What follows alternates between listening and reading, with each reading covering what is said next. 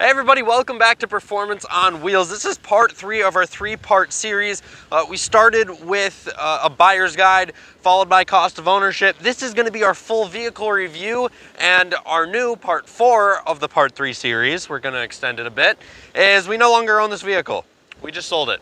Yeah, so in today's video, we're specifically talking about a review. We're going to try to keep it short and sweet. We'll do our best in that, just kind of pointing out the highlights of the Range Rover Supercharged. Let's get right into it. Put a little context to the video so you guys know what we are talking about. We are talking about the 2010 to 2012 Range Rover. Specifically, we are looking at a supercharged model. Now, the L322, the third generation Range Rover that we're looking at, started back in 2001, and there's kind of 3 different generations within that third generation.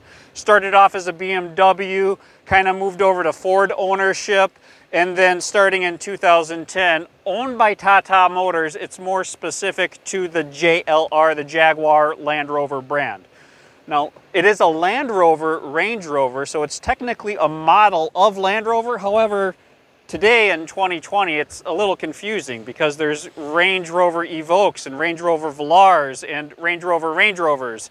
So I don't really get how the whole naming convention works, but today we're looking at the 2010 to 2012, the last hurrah of the L322 third generation Range Rover. A lot of vehicles out here look like what we're looking at today. Kind of what sets it apart in the 2010 model year are the lights. Yeah, those are so cool. We actually switched over to some LED lights, which they look awesome. They're very striking, they're bold looking. Hopefully they look well on camera in the daylight.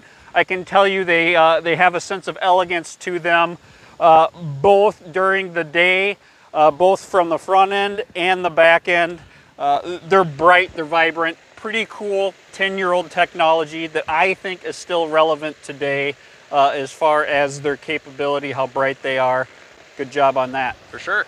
This is personally my favorite part of the Range Rover. I just love the big box, the mean, jagged lines, very aggressive styling that Range Rover puts out in this vehicle. It just makes a statement going down the road. Everybody knows what it is, just like the Mercedes G-Wagon.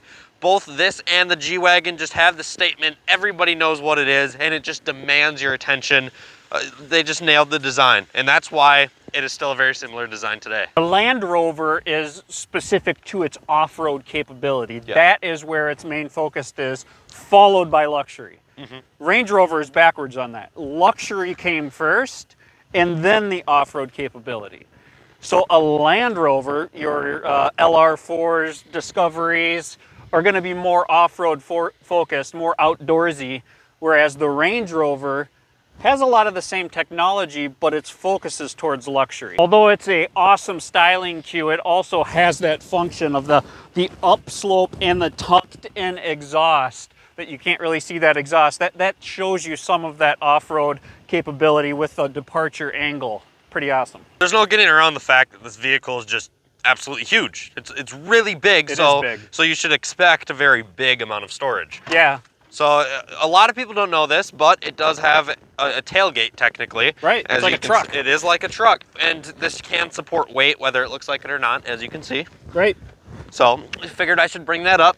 But for room and storage wise, I'd say it's quite good. This is a full-size SUV, so this is just shy of something having a third row. They have the Range Rover Sport, which is the completely different model. It's smaller, it's not on the same platform, it's a different vehicle. They look very similar on the outside, but this is the full-size Range Rover. Over 6,000 pounds. Wild. This thing's a beast. Wild. So it has it is like a unibody subframe. It's not a body on axle.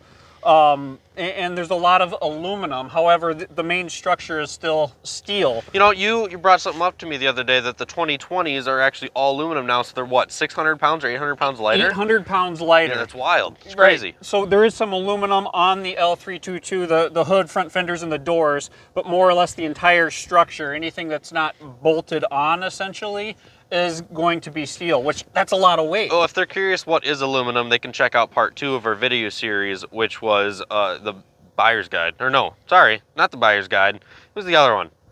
It's up here in the corner.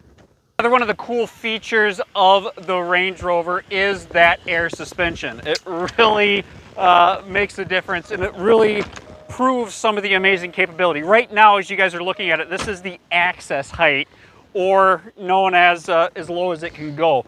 You can't drive it this way. It won't let you drive it this way. There's only the setting that, there's one setting that you can drive the Range Rover in. You can drive it lifted only up to like 40 miles an hour or something like that. The only other time you're going to see it lower is at speeds excess of 100 plus miles an hour. I think it's like 115, so it'll lower a ½ inch. From that normal height, with the factory air suspension, it can go up about 2 inches and it can go down about 2 inches. What I can tell you is that access height is needed. My mother-in-law, I had it lowered for her, picking it up from the airport. She got in just fine. I forgot to hit it when she was getting out, and I thought I was going to break her knee. I felt kind of bad about that. So anyways, the air suspension is stellar. When we do a short drive in it, we'll kind of talk about that a little more. And this is it, boys and girls. Raised all the way on that air suspension. And just like this, let's put it back down. Access height, here we come. This is how fast it goes. Check it out. This is real time. Quite quick. Yeah, so that back end is just a squatting. Look at that thing. Isn't that cool? Bum, bum, bum. So we went from like off-road menacing to gangsta, just like that. What I do like about the third generation, especially on the model years we're talking about, that 2010 to 2012, there were a lot of advancements that took place during those years, bringing it up to a level that I feel is still relevant 10, 11 years later. One thing that they did drop the ball on, however, is the key fob. So you have a key fob with push button start that was introduced during this time frame. However, there's no touch and go. There's no locking. You still have to pull the old clunker out of your pocket, unlock and lock your doors. Now, once you get in, you can keep that stowed away for that push button. But let's take a closer peek at the inside. I'm gonna go ahead and go over sitting position, starting up front. Getting in, like Todd mentioned when we were talking about the air suspension, it's super easy when the car is nice and low. When it is up high, it's a bit more difficult. When I close the door in here, the quality of everything is just absolutely fantastic. This car was over 6 figures when it was new, so that's what you should expect.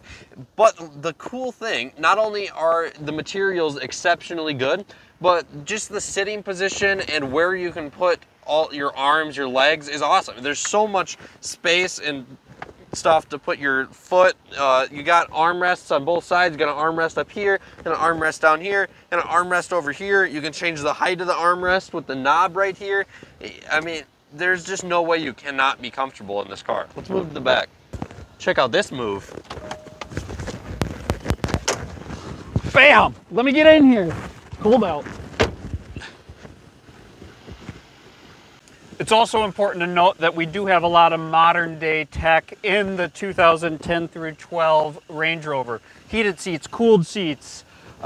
In the back, we even have heated seats along with climate control. 3-zone climate control, driver, passenger, as well as back seat. What I can tell you, this is the most impressive climate control I have ever seen.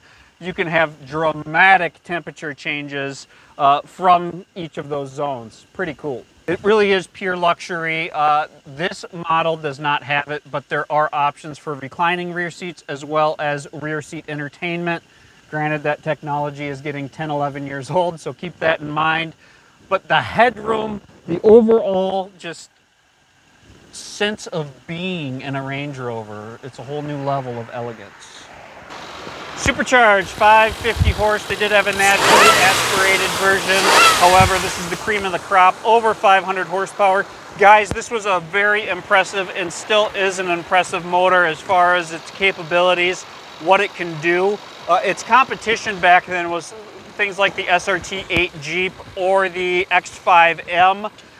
This took a little bit to get out of the hole, about a 6-second 0 to 60 time. Some of that competition was a little over a second faster. However, the Range Rover can easily catch back up in that quarter-mile time. You just got to get the old girl moving. You might need to stop for gas between your start and the quarter-mile. gas mileage is obviously not great. You can expect anywhere from 14 around the city up to 18 or 19 on a road trip. The items that make the 2010 through 2012 worth purchasing versus the older generation is the tech that's in it, in my opinion. We did get some changes to the terrain response where we got some downhill assist. The other big one to me is the display, your instrument cluster. It's beautiful. I think this is one of the most well done instrument clusters I have ever been in a vehicle that is even current day. The way that the different options or the different features that you have enabled just overlay each other, it's just so smooth. It's well done, it's elegant. I really enjoy watching the instrument cluster in the Range Rover. Instrument clusters inside of the Range Rover, including all the climate control, it was actually designed to be able to use with big clunky gloves on. So you have these well done aluminum outside buttons. All the controls are just, they feel good to turn. They click, they feel nice in the hand, and they're made to have big bulky gloves on. It was one of their points. I personally love it. I love the simplicity. I love all the different options, how you can individualize it. I truly love driving this vehicle. It is just, it's a complete statement. And I don't feel that I need to drive fast. I don't feel like this is a sports car. It's just awesome that it has the capability that if you go into a turn aggressively, or if you hit that gas pedal down, it's quite amazing what this over 6,000 pound vehicle is capable of doing. It stays level, it stays planted, it does what you ask of it. The supercharged V8, it's pretty cool that even under medium acceleration you can pick up on that supercharger noise.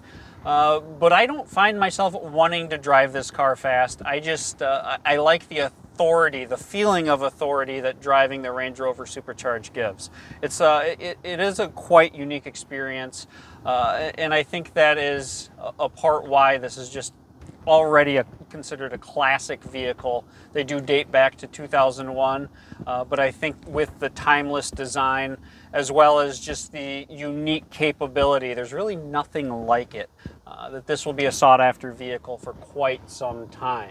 When they were entering into the third generation and the design aspect of it, they were under BMW ownership. So it started off with a lot, if not all, BMW tech.